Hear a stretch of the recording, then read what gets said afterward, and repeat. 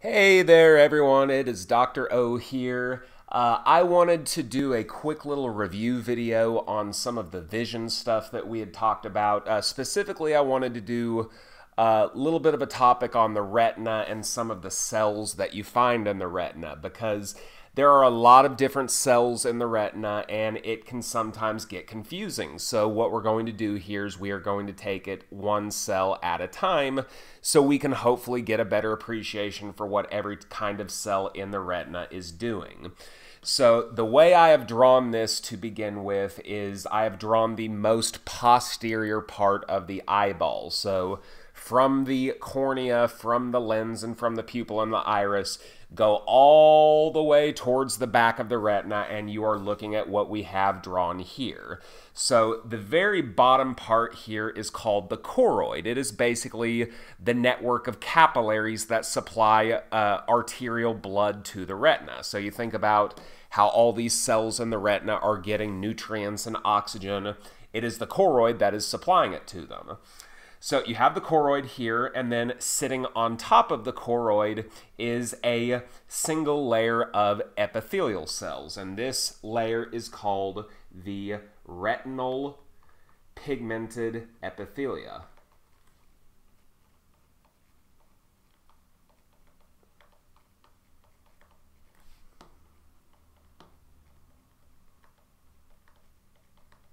Or RPE for short. So you have the RPE cells on top of the choroid blood supply. So RPE cells are the most posterior cell type that you're going to find in the retina. You'll notice that as any epithelial cell is, if you're dealing with a single layer, RPE cells are polarized. They have got their basolateral side here at the bottom facing towards the basal lamina, which I haven't drawn here. It's in between the choroid and the RPE cells, facing towards the blood supply. And then up here where you see these little microvilli, these little tentacle-looking things called microvilli, that is the apical side of the RPE cell. So good little review on the polarity and structure of typical epithelia. Now then, if we look at the apical side of the RPE cells, we are going to find that these cells are what we call interdigitated with photoreceptor cells. And again, by interdigitated, we just mean there is a very close physical connection between the two cells.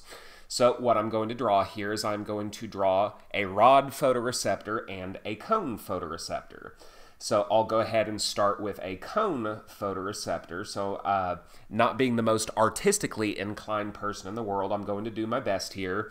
So I will draw kind of a cone shape here for the cone's outer segment.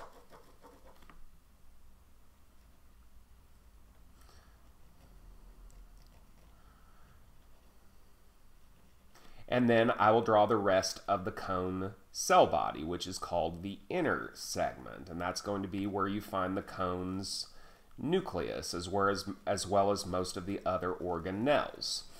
And then the rest of this cone photoreceptor, the outer segment, is made up of big stacked discs that contain all of the rhodopsin molecules that are involved in photoreception, which we had a good talk about.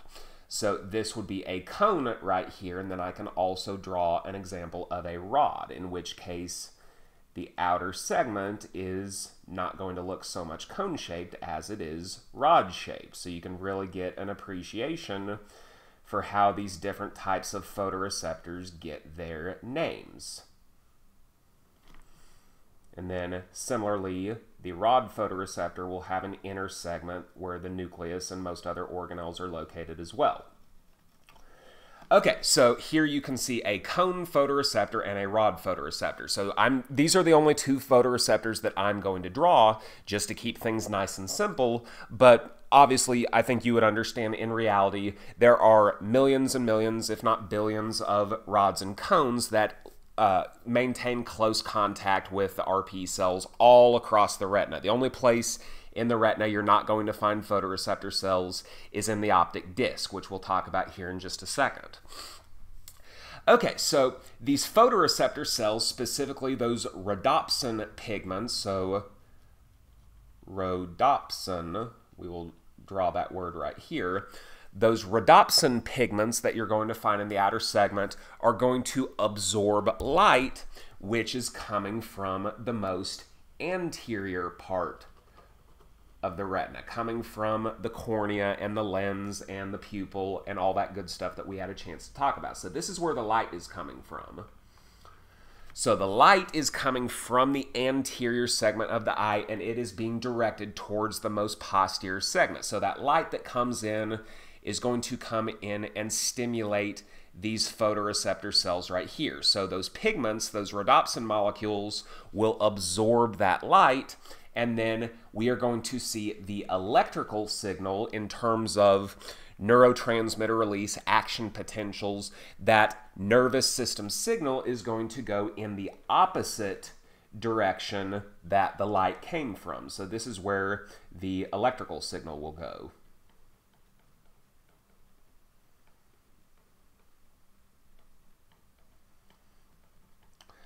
Okay, so now that we've covered that, let's go ahead and introduce some of our next key players here.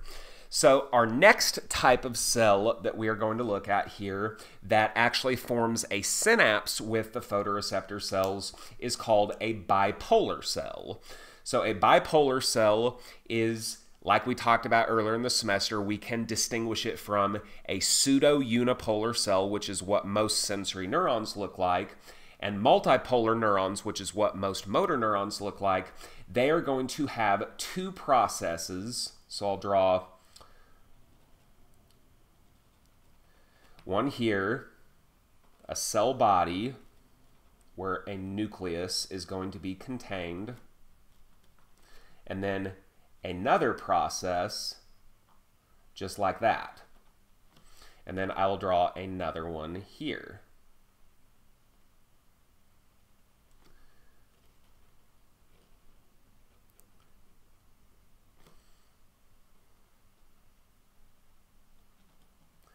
So these are our bipolar cells. They actually synapse on the inner segments of our rod and cone photoreceptor cells. So what that means, since there is a synapse, an actual chemical synapse being formed here, that means that the photoreceptor cells are going to release neurotransmitter onto the bipolar cells, and they will trigger a graded potential in the bipolar cells that will, as we've discussed, determine whether or not we get an action potential. So obviously, if we are inclined to send a message in this direction, to send a signal to the brain and through the optic nerve telling our brain about the sorts of things that we are seeing, clearly we do want an action potential. But what I'm here to tell you now is that the way this works is a little bit counterintuitive. So what I'm about to tell you is something called the dark current. So as I mentioned, this is a little bit counterintuitive. The way this works is that in the absence of light, when it is completely dark and you are not seeing anything because either your eyes are closed or because you're in a dark room, your photoreceptor cells are constantly releasing inhibitory neurotransmitter. So those red neurotransmitter molecules are of the inhibitory variety, meaning these bipolar cells are going to be in a constant state of hyperpolarization.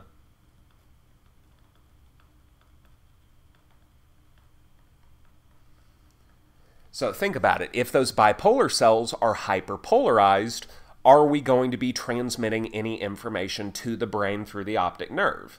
And clearly the answer is no, because as we've learned before, hyperpolarization is inhibitory. It keeps neural pathways quiet and keeps any information from being released. So this is the way that things are when there is no light stimulation of the retina. When it is completely dark, the reason you are not seeing anything is because those photoreceptor cells, using the dark current, which refers to a constant influx of sodium into the photoreceptors, I'll just abbreviate that with PR. The dark current refers to a constant influx of sodium into your photoreceptor cells. So they are just constantly depolarized, constantly releasing that inhibitory neurotransmitter. So basically, without making this more complicated than it needs to be, this is the default position of your retina and of your photoreceptor cells. When they are not stimulated, they are excited and they keep those bipolar cells quiet. So hopefully now you can kind of appreciate what I meant when I said this is kind of counterintuitive and a little bit confusing. So the question is, what happens when you see something? What happens when light actually strikes the retina? Well, when light strikes the retina, we activate those rhodopsin molecules. We activate a G protein coupled receptor pathway because that's what the rhodopsin is, or at least the opsin part of it.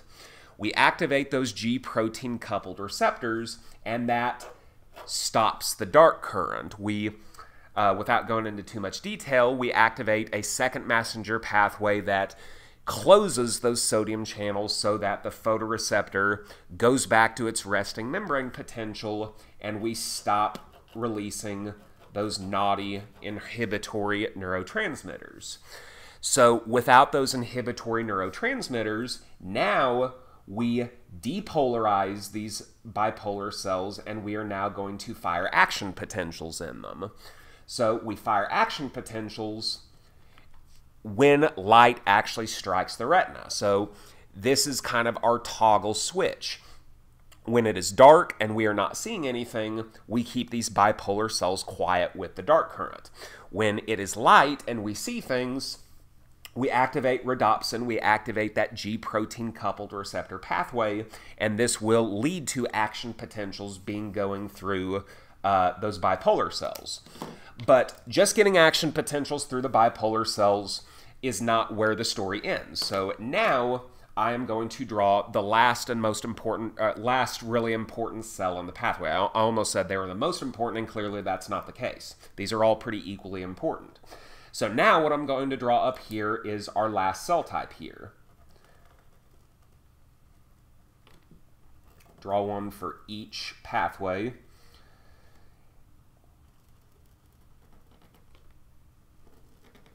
So these are the retinal ganglion cells, or RGCs.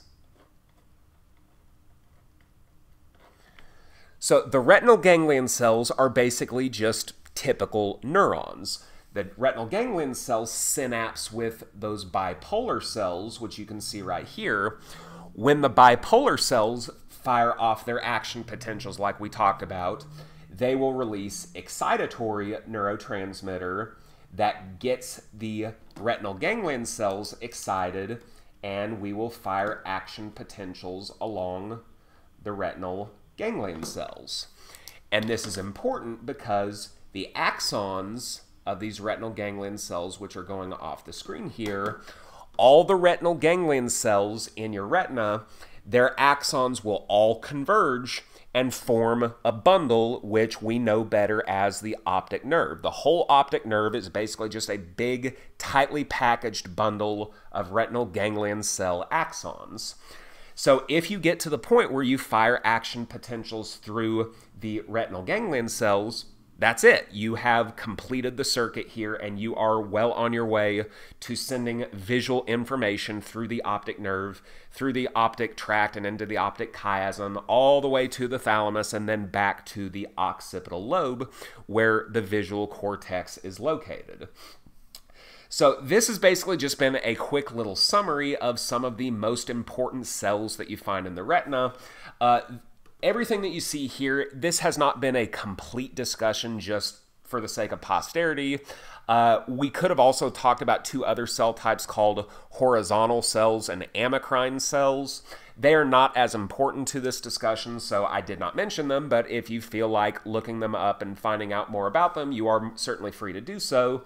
But this should complete our discussion on everything going on in the retina. So that should be good enough. So I certainly hope you found this helpful. Hit me up if you have any further questions on this. But otherwise, until next time, this is Dr. O signing off.